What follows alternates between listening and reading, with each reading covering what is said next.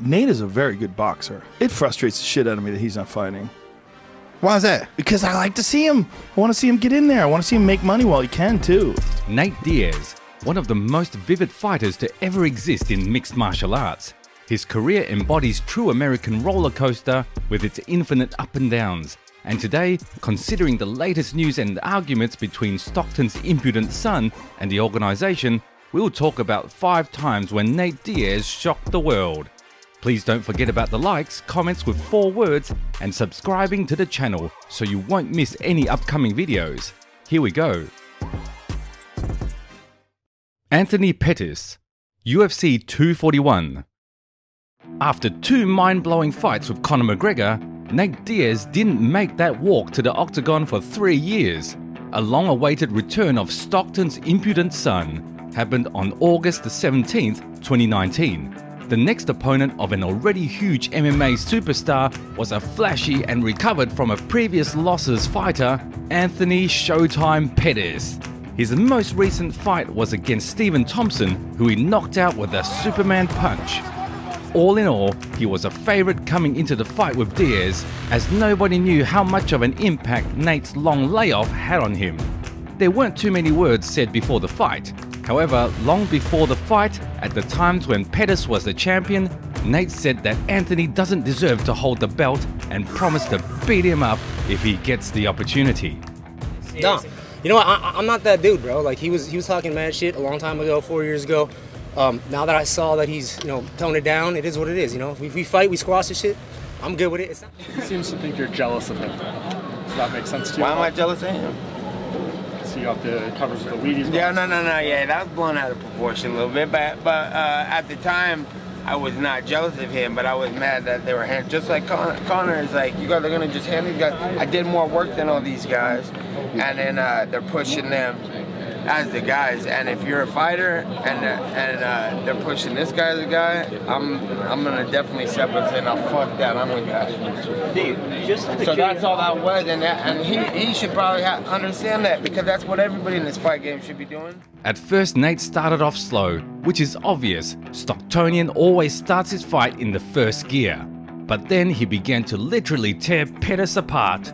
At one moment, he almost knocked Anthony out as he was right against the fence. Oh, he got him! Oh, another knee for Diaz! Oh, Nate Diaz! Huge knees! Oh, Pettis is down!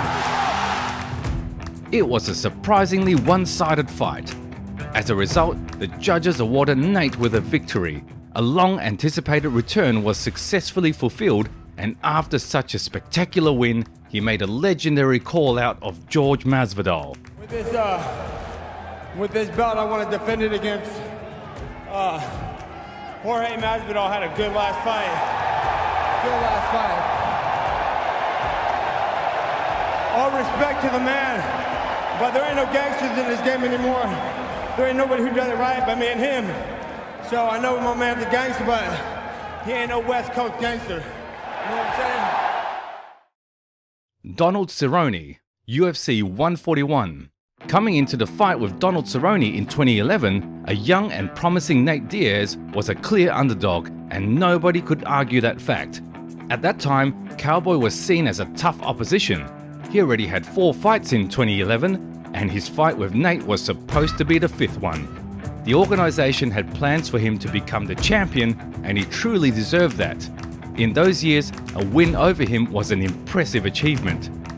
Prior to the fight, the atmosphere was rather intense. The general respectful and peaceful Cowboy was a bit turned up and wanted to punish the young boy for his disrespectful attitude towards his previous opponents.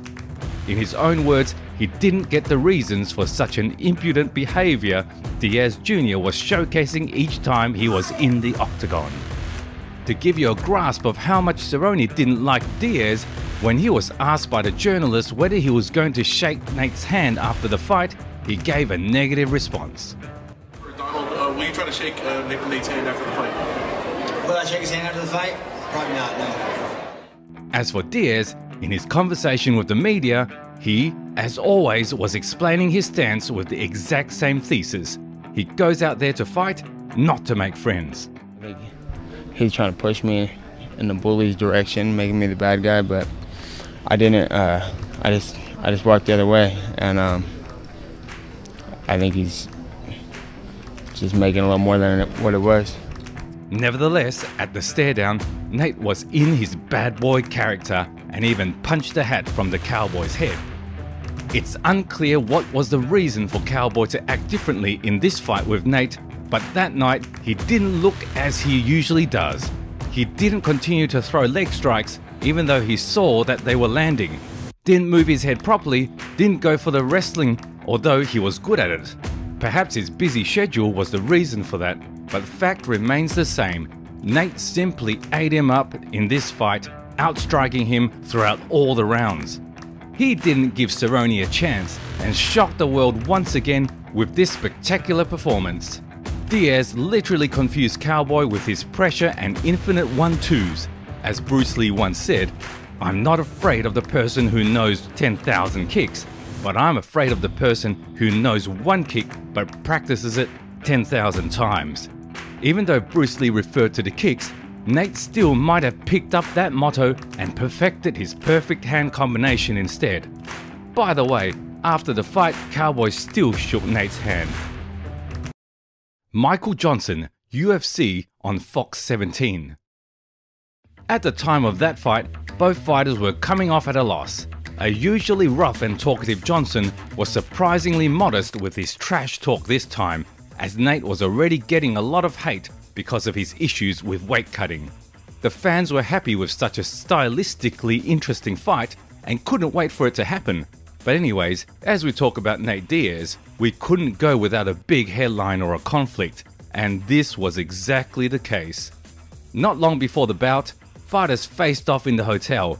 There was a small brawl between the teams in which fighters got a bit warmed up both verbally and physically. After this incident, Michael Johnson came out with a statement.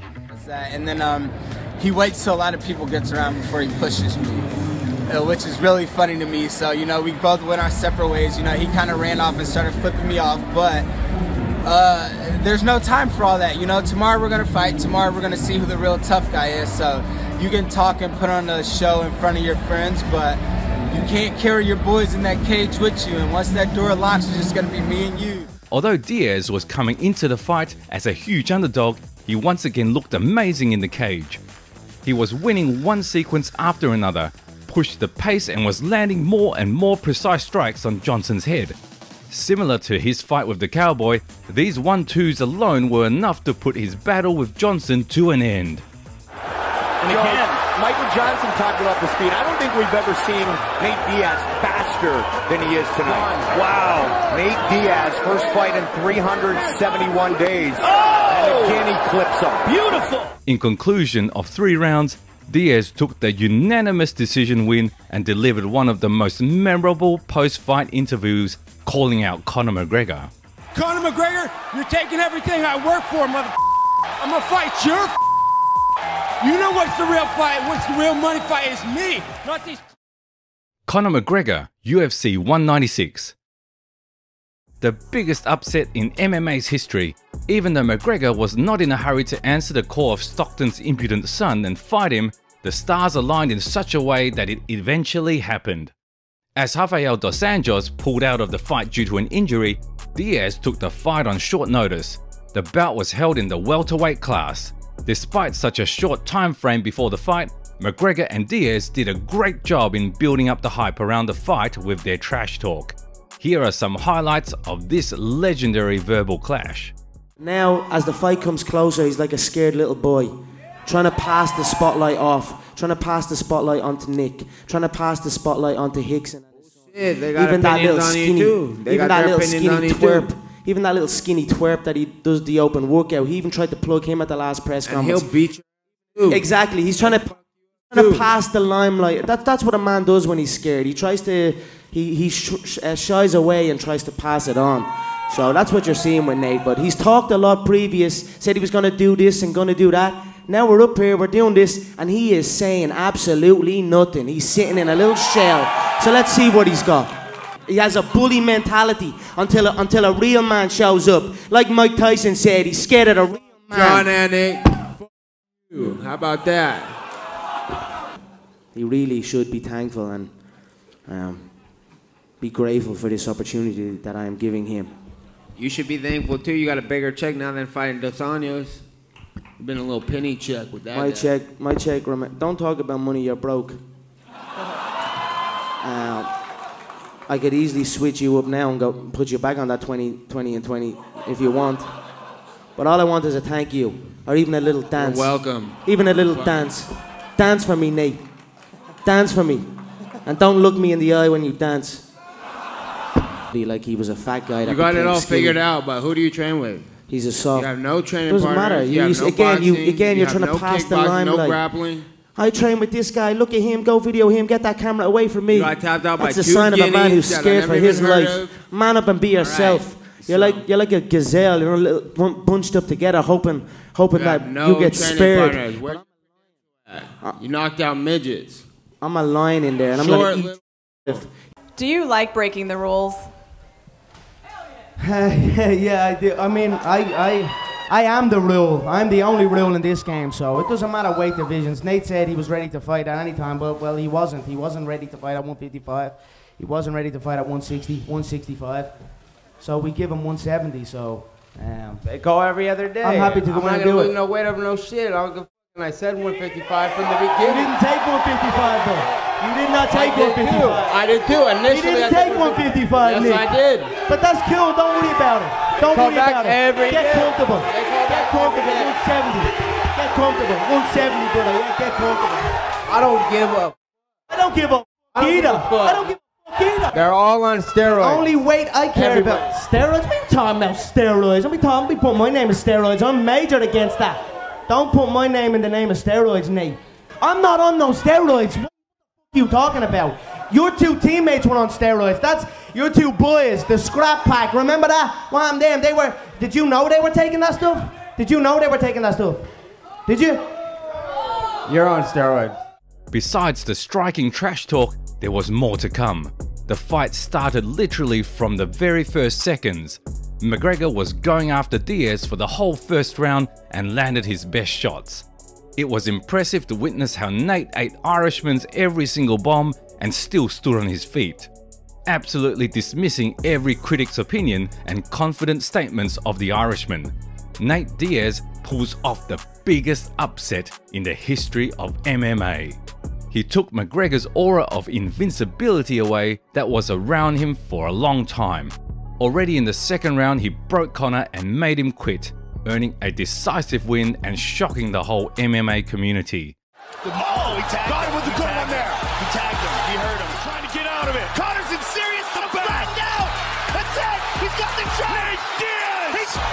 Oh my goodness. And with the rematch that happened at UFC 202, we witnessed the best dialogies in the history of the promotion. Leon Edwards, UFC 263. One of the major events at UFC 263 was the fight of the legendary Nate Diaz. The gangster returned after 589 days. His last fight happened on November 2nd, 2019 when he lost to George Masvidal via doctor's stoppage. Now, he once again gets to fight a top 5 opponent. Nate Diaz made his return against Leon Edwards. A 29-year-old British fighter was coming into the fight with an impressive resume. He lost his fight against Kamaru Usman back in 2015. After that, the British went on a 7-fight winning streak and was confidently moving towards the title. Perhaps it's impossible to find a tougher matchup in this weight class. However, Diaz was unfazed. Moreover, the American was true to himself. He critiqued Edwards a lot before the fight, claiming that he got to fight a nobody.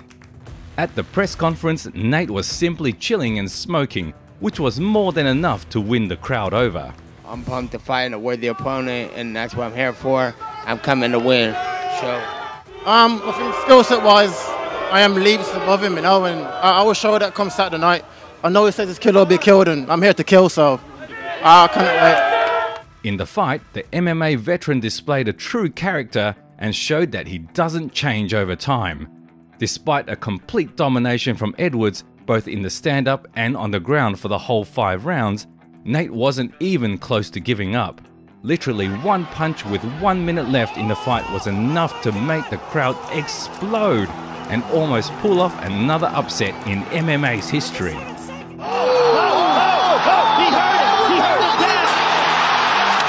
Even though Diaz couldn't finish Edwards, he once again showed that sometimes skills and physicality are not enough to get the win. It's all about the character. And Nate is one of the few old school representatives who has this trait. And that's the reason why he is so loved by the fans. It's Nate Diaz Army. We're Lions out here, my whole team. And I appreciate the love and support from everybody, the whole Army, all the fans in the gear everywhere, and thanks to Arizona for the love. Nate's a veteran, you know. I hit him with everything but the kitchen sink, so fair play to Nate, he's a soldier, and he gave my respect to that. Nate Diaz is a true legend. His name is forever written in the history books of MMA.